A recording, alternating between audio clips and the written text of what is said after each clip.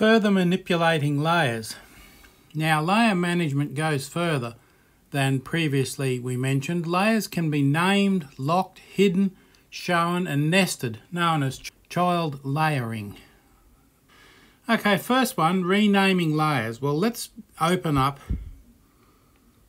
import from the cloud, and we want layers naming and locking.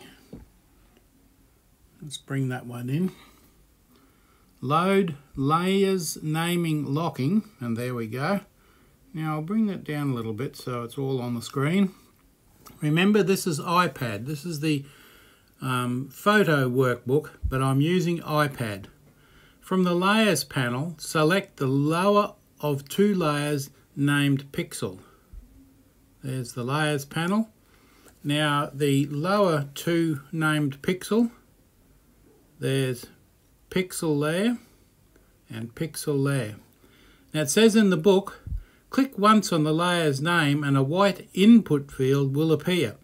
Type iColor and press return. Well, you can see whatever you do, it doesn't. So what you have to do is go to that option there,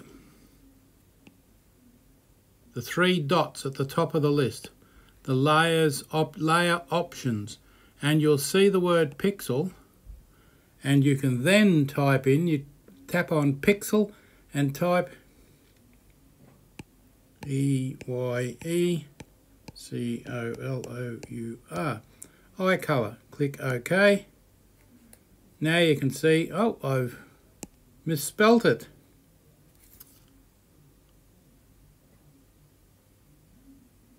EYE, iColor.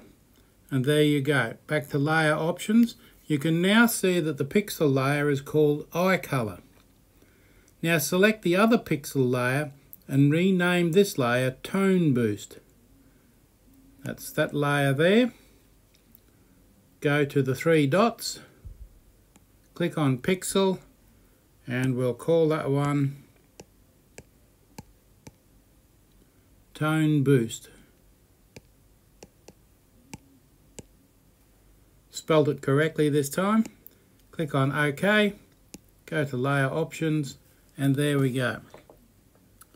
Now the second part of this two pages, page 128 and 129, is locking and unlocking layers. With the newly named Tone Boost layer selected, click Lock and Unlock. You can see that there. Tone Boost. Now, how do we lock it? This is an interesting question.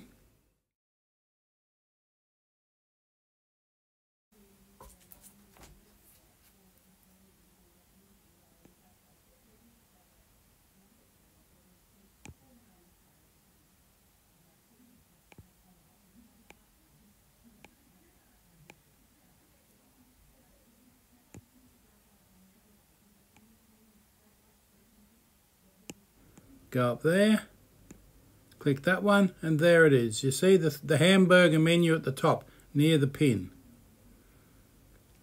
Click the hamburger menu, and there's lock. Now the layer is locked. So it's quite different than the desktop version. You've got to go find the commands. Select the Move tool. This is part 2. Select the Move tool from the Tools panel and try to drag the layer around. Notice how it cannot be manipulated. Now we're on the Move tool, View tool. Move tool is that one there, the arrow. Move tool. Can we move the Tone Boost layer?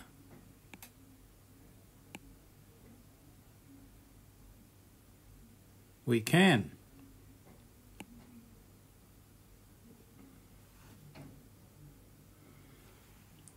Now, why do you suppose that is? To unlock the layer, click the lock icon on the layer entry and try moving it again. Now it's unlocked. Aha! Now what we're looking for is to lock that again. Hamburger, and lock the layer. The layer's locked and the area is selected. Can we move it around now? Nope, we cannot move that around. Now I've got the wrong layer. Tone boost layer, the lock layer, cannot move it around. Unlock it, and we can. Go back to there. Tone boost is selected. Hamburger menu, lock. And now the lock's back on. You'll see the little crosses in the corner, which means you can't move it around. Now let's unlock that layer again. And you just, in this case, you just click the lock, tap the lock, and it unlocks it. Now nesting layers and converting to child layers. Drag the top vignette filter layer over the background layer's thumbnail until a vertical blue bar is visible just to the right of the thumbnail. That's that one there.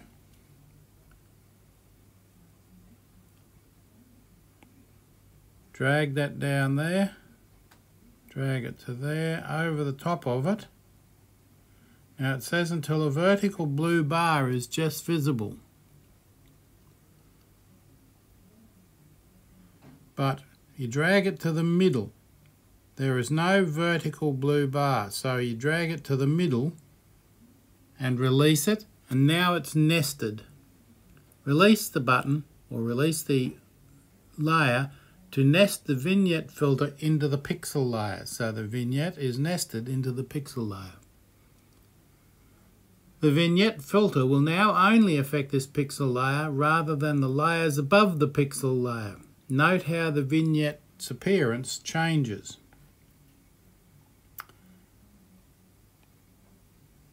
Take that back up the top, and you can see around the outsides in the top, bottom, right corners, it changes. Now I've put that under curves adjustment. Let's get it up there, right at the top. Now let's drag it down and put it back where we had it, in there. And you can see the background vignette changes slightly. It's very marginal, but it does change. Now drag it back up the top, drag the vignette filter back out into the main layer stack and to the top again. And you'll see it change this time. See, the bar moves up, goes right to the top, and there it is. Now you have to be pretty quick to see it change. Now showing and hiding layers, click the check box to the right of the HSL shift adjustment. There's second from the bottom, there's the HSL shift adjustment.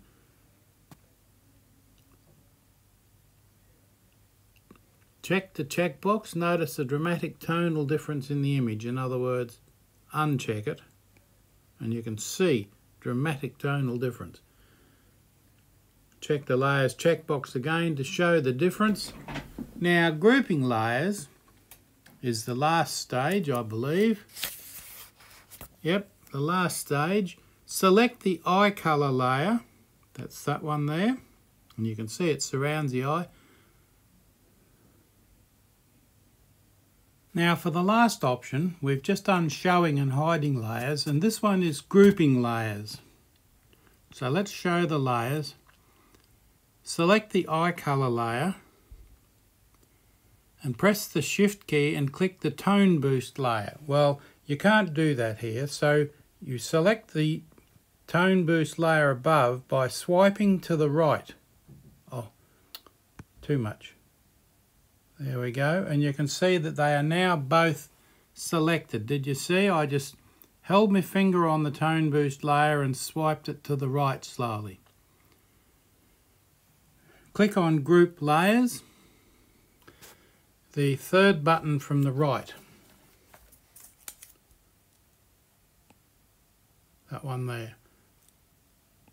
Group, ungroup. Now it's grouped. Single click this new layer and rename it to be brushwork. Well, we can't single click it, but what we do is go to layers and rename the group to brushwork.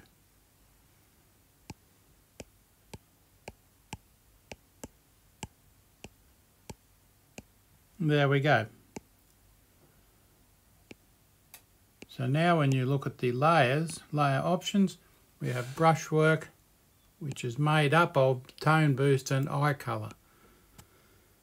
And there's your grouped layers.